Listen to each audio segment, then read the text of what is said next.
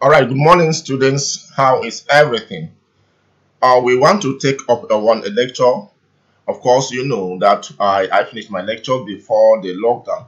So the series of lecture we're having now will serve as a recap or revision of what we have already done before, so as to prepare you for the exams. So the first lecture we want to treat is the biology of the annelids. The annelid, just as we know, got the name from the word annulus. Annulus means little rings. Now, to explain this, the annelids are just like rings. Okay, rings stacked upon one another, or a coin upon another coin. So that is how they got the name annulus, little rings. All right.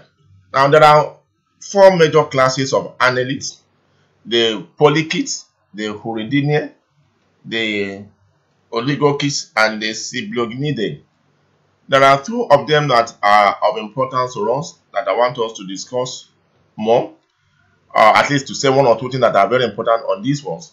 The first one is the polychaetes. The polychaetes are marine in nature, so you can see them in brackish water or in the oceanic, while the oligochaetes are freshwater, and that's why you cannot see earthworm inside the lagoon or inside the sea. What are some of the characteristics of these annelids? Let's talk about the symmetry and body size. In symmetry, they are bilateral symmetrical. In other words, from the dorsal to the ventral, you can make a good division. And then by size, they range from anything less than 1 millimeter to something up to 1 meter. Okay, so there are some specific examples of smaller ones and larger ones on this particular slide. The body plan. The earthworm is not like a tube, okay, a smaller tube slotted into a bigger tube. Okay, so we say that they are like a tube inside a tube. So the inner tube has the digestive system on the digestive tract, where you have the pharynx, the esophagus, the crop, the gizzard, and the intestine. In between these two tubes is the cellum. What is actually the cellum? Cellum is a body-filled cavity between the outer body wall and the inner one, that is the gut. Okay, they contain the gametes, and they also contain some the hydrostatic skeleton for locomotion. The cellum functions the same way that blood functions in mammals and in other higher organisms. So we say that the annelids are coelomates. They are coelomates. They contain cellum. This is a picture of the internal structure of the cellum. Okay, you can see the gut, you can see the cellum, you can see the egg, because we say that they contain some gametes sometimes, as well as the hydrostatic skeleton. The body wall.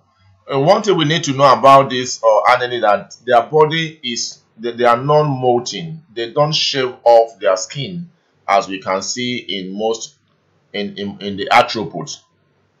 They are non-molting. Okay, so they have chitae. Okay, their skin it contains a lot of chitin. Okay, and then but they are not molting like in other lower animals like the arthropods. All right. So this is a transverse section of a particular. The transverse section of a particular of a segment where I can see the gut, the cellum, and so on. It resembles that of a vertebra. Segmentation in annelid is very important because they got the name from the word segment. They are called segmented ones. So if there are no segmentation, then there won't be annelids. So segmentation is important. But there's something we need to know here. There are two major types of segmentation. They have the repeated ones, and those, as the name implies, they are repeated and they are found towards the middle. Then you have the specialized ones that are found at the extreme, the posterior extreme and the anterior extreme, and they have some specialized structure for that matter. Okay, so you have the extreme, the posterior extreme, where you have the prostomium and the peristomium, and then you also have you have the anterior extreme where you have the peristomium and the prostomium, and then you have the posterior extreme where you have the pygidium and so on. This structure helps us to understand it more. At the anterior extreme, you have the pharynx, the jaw, the palp, the eye, the prostomium, and the peristomium, and the tentacles. Okay, but then after that, you now have the repeated segment toward the middle, just like the name, they are repeated. Just like one has a semblance of the other one. No particular feature, just that they have one segment has a pair of parapodia. Okay, then after that, you now get to the posterior extreme, where you have the pygidium, the anus, and the cyrus. Locomotion is by the use of hydrostatic skeleton, and the mechanism for that locomotion is described in the other bullets on this particular slide and also on this particular slide. And this is a diagram of a typical parapodium. Now, parapodium has two parts. The dorsal one is the notopodium, and the ventral one is the neuropodium. The ventral notopodium is used for respiration. So you have some cirri, you have some gills, and so on. But the ventral one, the neuropodium, is used for locomotion because it has a contact with the segment. Sense organs. The annelids have 6 major sense organs, which include the palp, the antenna, the eye, the statocysts, the nuchal arc, and the lateral organ. Please take note of these sense organs in the annelids. The nervous system. The annelid has a brain. Actually, they have brain. That brain is called is a pair of ganglia. Okay, a pair of ganglia, and then they control their nervous system. Okay, now in the pollicis, these brains are located at the prostomium, but in the cartilage, like the earthworm or the most of the oligochist, is located at the peristomium. Please take note of that. The brain, their own brain, that's the pair of ganglia, is located at the prostomium in the pollicis and at the peristomium in the cartilage. Remember that both the prostomium and the peristomium are at the anterior, at the head region. Okay, the prostomium is more anterior, and then the peristomium is below it.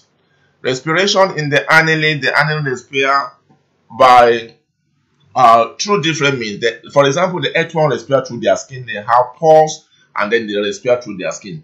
But the other one, and that is because they are terrestrial, even though they have to stay in a moist soil, but they are terrestrial. But those ones that are purely aquatic, the ones that stay in the water column, they must have gills, like most of the pollicis. Okay, for respiration. Excretion, just like in mammal, for example, we have kidney. Their own kidney is the nephridia, but then they have two types of nephridia called the metanephridia and the protonephridia. Now, depending on whether or not they have blood vessel. If they have blood vessel, they use the metanephridia. If they do not have blood vessel, they use the protonephridia. Please take note of that. Protonephridia if they don't have blood vessel, metanephridia if they have blood vessel. Now, the filtration process is just as the way we have it in the kidney. You have the filtration, the selective absorption, the ultrafiltration, and so on and so forth. All this also happens, those are the way it happens in the nephron of kidney in mammals. Circulatory system. It is important to note here that the annelids are the first group of invertebrates that have evolved a closed or circulatory system. So they have closed vessels, as we can see, and then they have a type of heart. Okay, and then their blood contain hemoglobin, which is very red, just as the hemoglobin of mammals, with the capacity to carry oxygen. In fact, in the annelid, they have the hemoglobin has what we call the high oxygen affinity that makes them to cope in hypoxic environment. Reproduction can be asexual. Asexual is by fission. Fission can be binary, it can be multiple.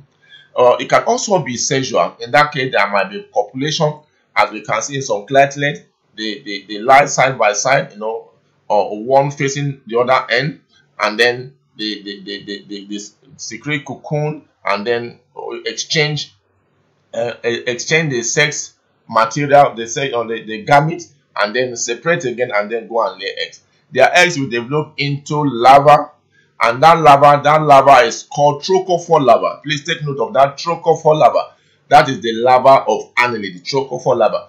Incidentally, this trochophore larva is similar to that of the trochophore larvae of the mollusc.